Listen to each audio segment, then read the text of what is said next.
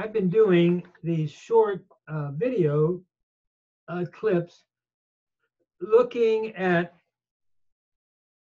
great theological moments in Scripture.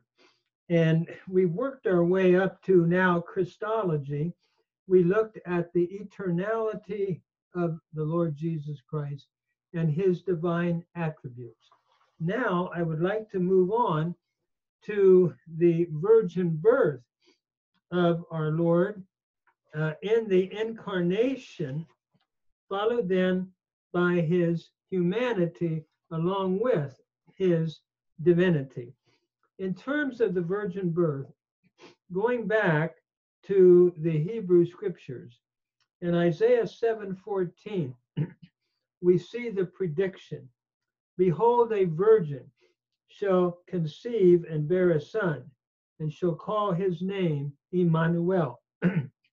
That text has a double fulfillment, looking at a near son who is a symbol of God being with the people during the time of Ahaz, but it has its final and ultimate fulfillment in the miraculous biological miracle of the virgin birth of our Lord Jesus Christ.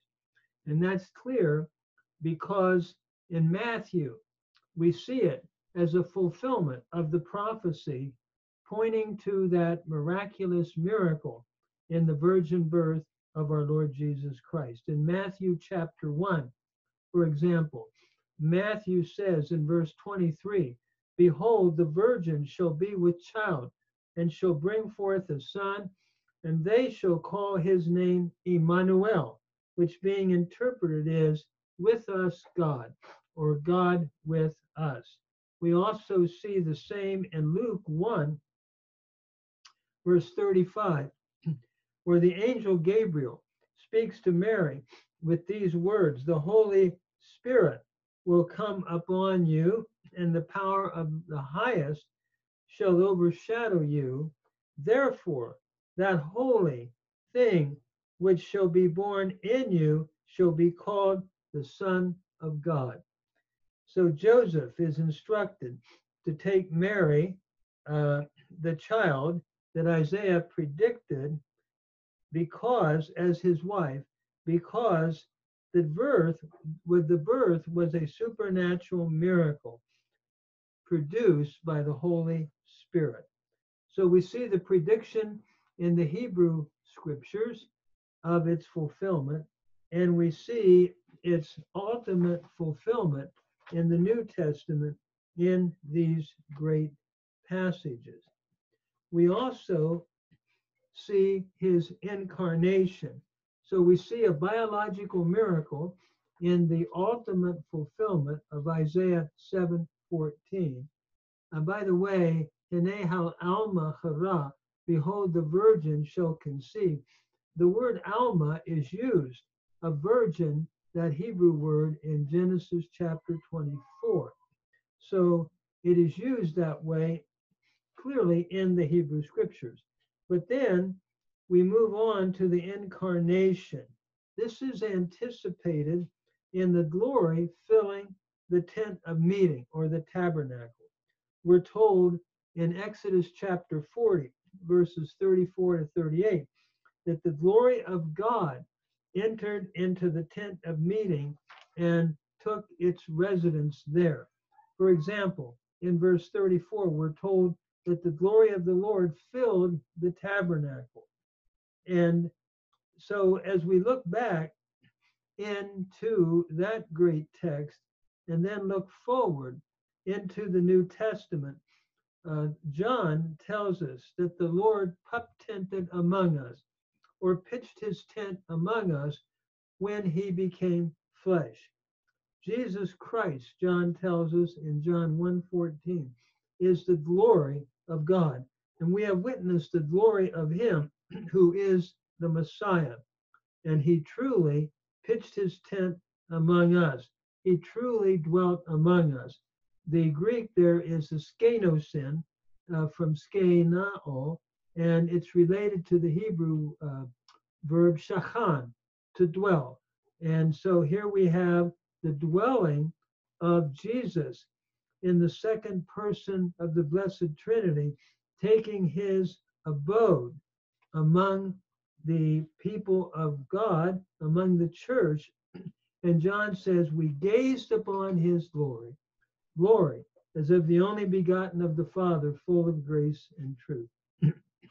We saw the divinity of Jesus in a previous video, and now we also see his full humanity, fully God and also perfect, fully man. We're told a child was to be born. This points to Christ's humanity. And this is in fulfillment of the great covenant that David had been told about.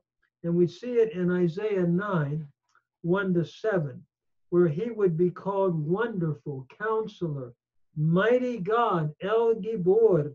It's interesting that that Hebrew phrase is used in Isaiah 10:21 of God himself, Everlasting Father and Prince of Peace.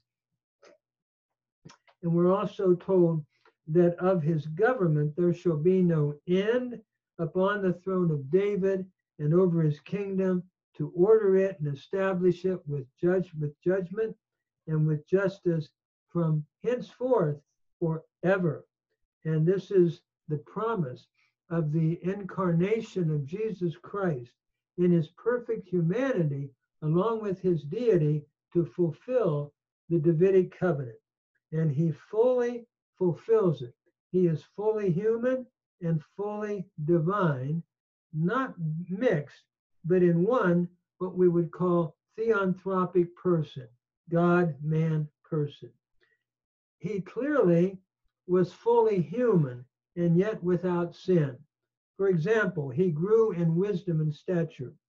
Jesus, we're told, found favor with God and man, and he grew in wisdom. We're told that in Luke 2:52, Jesus increased in wisdom and stature and in favor with God and man.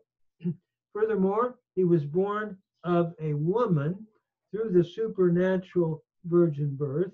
We're told in Galatians chapter 4, verse 4, that when the fullness of time came, God sent forth his son, made of a woman, made under the law.